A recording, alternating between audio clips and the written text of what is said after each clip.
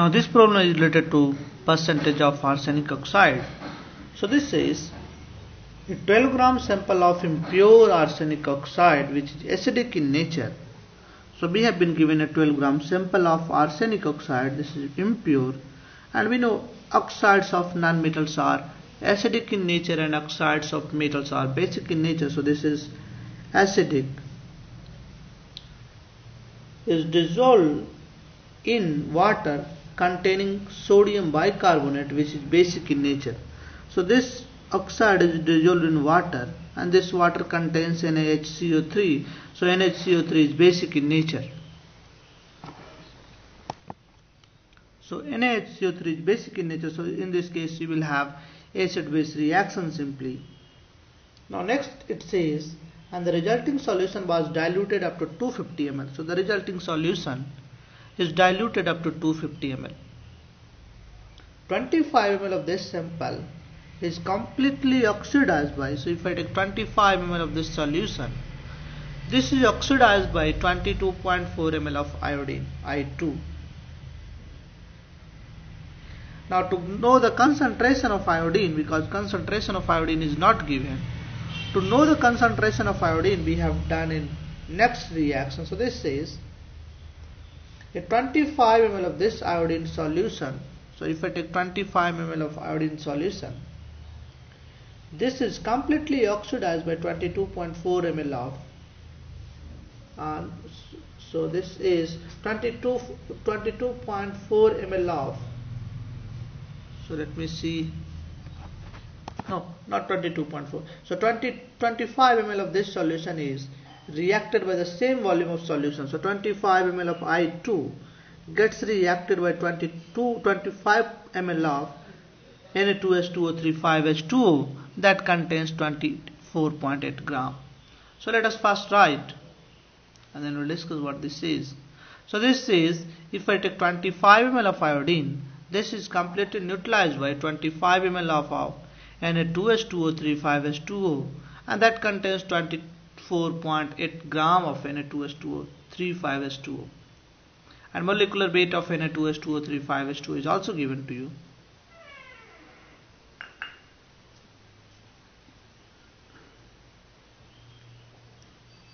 So let us first find out the mole of Na2H2O3 5H2O.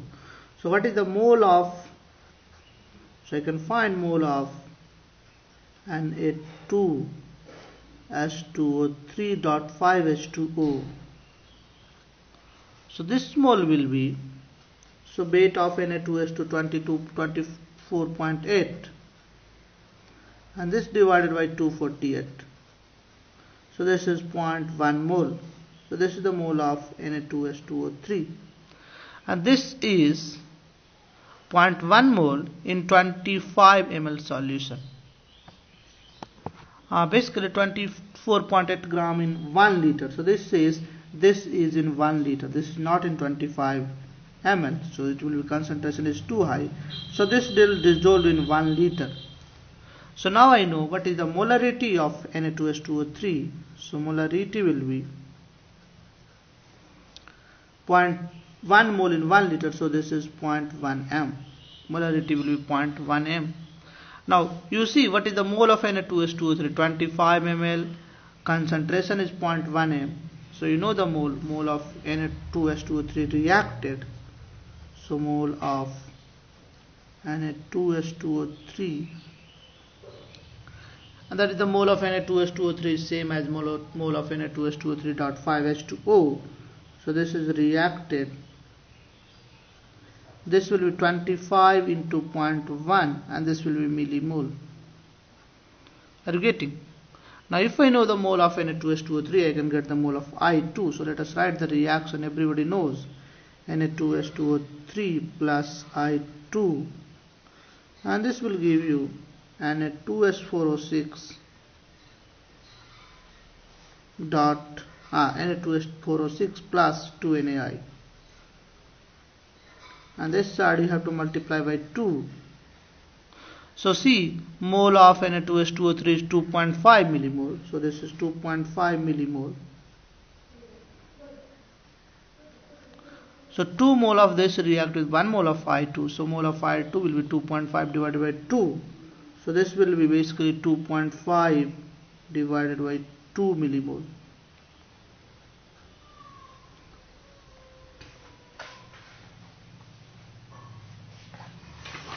Now if I know the mole of I2, now I can see here, so let us say I know the mole of I2 that is contained in 25 ml solution.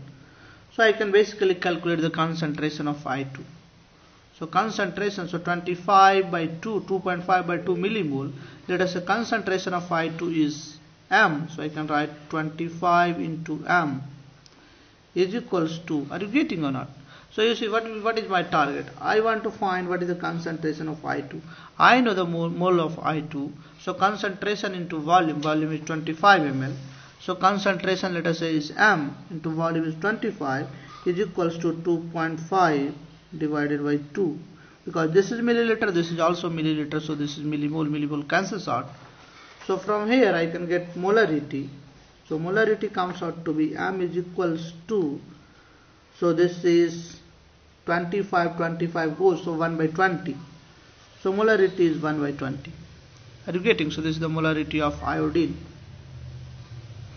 So this is for I2. Are you getting or not?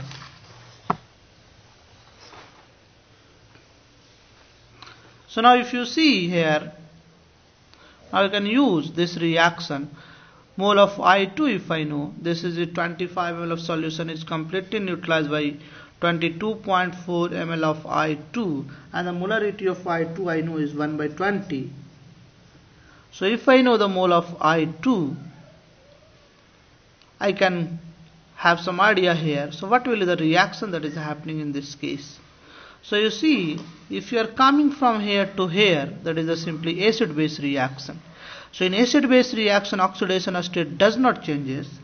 So in this case, arsenic has oxidation state 3+. So arsenic is 3+. So here also, oxidation state of arsenic will be 3+, because we know in acid-base reaction, oxidation number does not changes. Are you getting?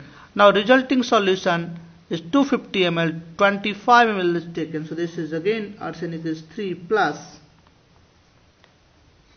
And the question says arsenic is oxidized by I2. So what is the chance? In this reaction, arsenic 3+. Now it can be oxidized up to 5+, because arsenic is in the 5th group. So 5th group compounds can have either oxidation number 3 or oxidation number 5 generally, because nitrogen have a large number of oxidation state, but arsenic shows only oxidation 3+ and 5+.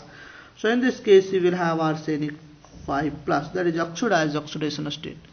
I2, that is I2 has to reduce, so I2 is 0, so it will go to I-. Now I know the reaction, so we have to write down the reaction first. So what is my target is, I know I2 goes to I-, so 2 electron, and arsenic, that is As3+, so arsenic As. Arsenic goes to As5+, so I have to add 2 electrons this side, and this reaction is simple. If I add I2 plus arsenic 3+, and this will give 2I- plus arsenic 5+. Are you getting? Now I know the mole of I2. Mole of I2 is 1 by 20, and this into 22.4, so this is millimole of I2. So you see here, in this reaction, 25 ml of solution is titrated 22.4, 1 by 20. So this is the mole of I2. So what is the mole of As3+? The same. So mole of arsenic oxide, mole of As3+ is also same, 1 by 20 into 22.4. Now this is given in 25 ml solution. So in 25 ml, so this is in 25 ml, because solution has been diluted. So mole of As3+ in 250 ml.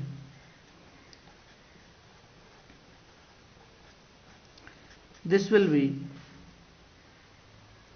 I have to multiply this by 10, so I will have 1 by 20 into 10 to 22.4. So this is simply 1 by 2, so 11.2 millimole.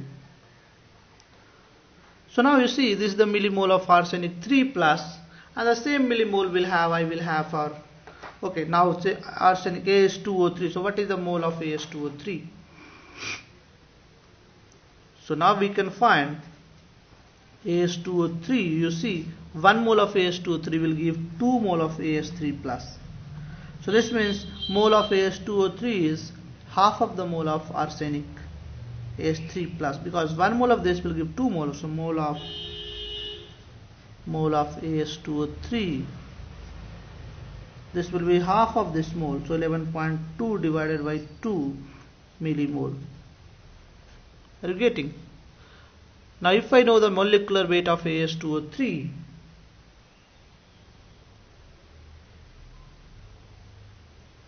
so this is given to you, molecular weight is 198, so molecular weight of AS2O3 is 198. So I can get the weight of AS2O3. So weight of AS2O3 will be molecular weight into mole, so that is 198 into 11.2 by 2, and this is millimole, so I have to convert into mole, so 10 to the power minus 3. So this will come out to be, so let us check. So we will have, I am doing calculation here, so we will have 198 into 11.2 divided by 2 and divided by 1000. So 1.108, so 1.1 gram approximately. So this is 1.1 gram. So what is the percentage? Percentage, I have taken 12 gram and this is only 1 gram. So percentage AS2O3 will be 1.1 divided by 12 into 100. So this percentage, so 1.1, so let me check this divided by 12. So this comes out to be 9.24, around percentage is 9.24. So this is the percentage of arsenic oxide AS2O3. Are you getting?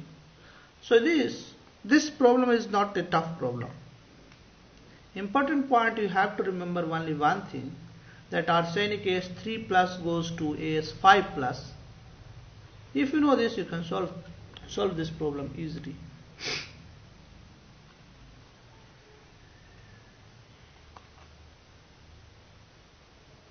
Okay, we will discuss the next problem.